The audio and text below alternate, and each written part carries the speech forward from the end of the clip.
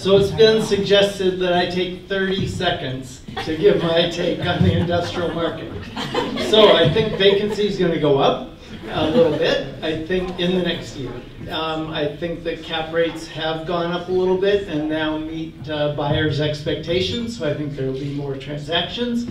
And I think that if you have a little staying power, real estate always works. So,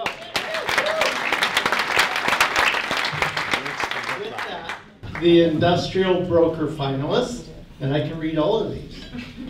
Scott Allen. Matt McGregor at Colliers, and Andrew Stark at CBRE.